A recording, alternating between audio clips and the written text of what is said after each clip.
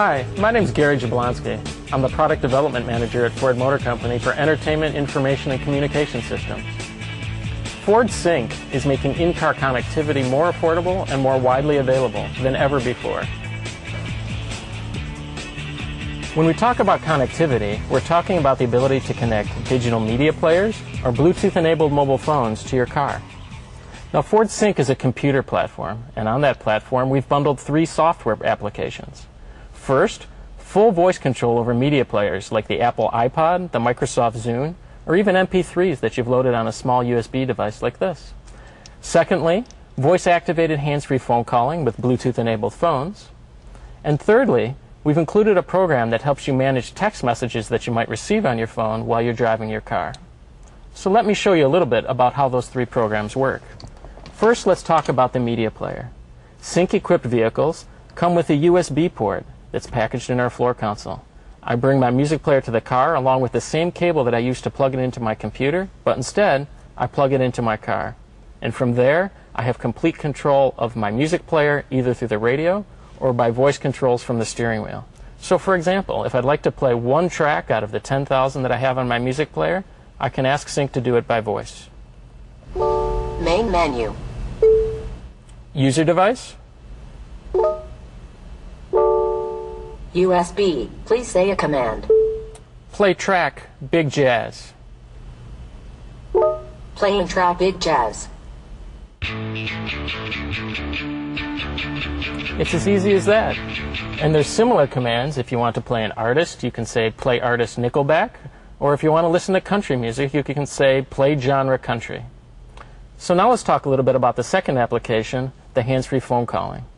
Based on Bluetooth technology, Sync is able to access the phone book in your phone so that you can make calls from your car, again, completely by voice.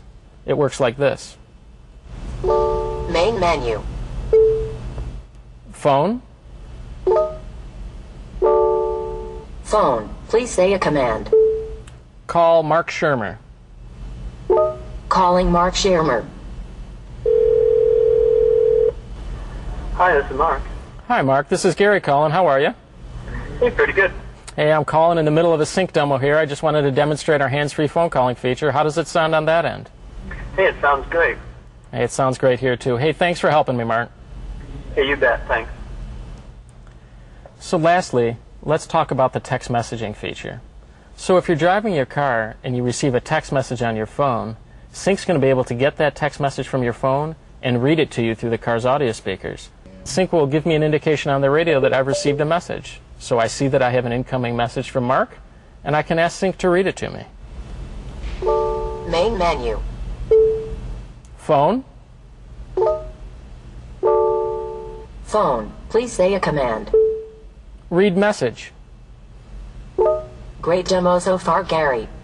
How much longer are you going to be? We need you back at the office. Laughing out loud. See you later.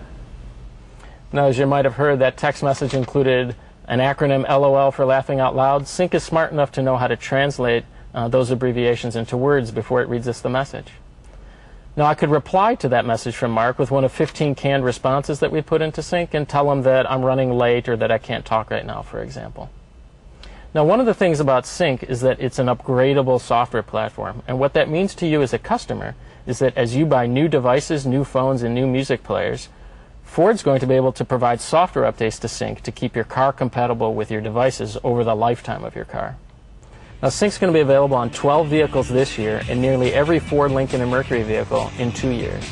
We started building Sync-equipped vehicles late this summer, and we're looking forward to having this great new product in the marketplace this fall.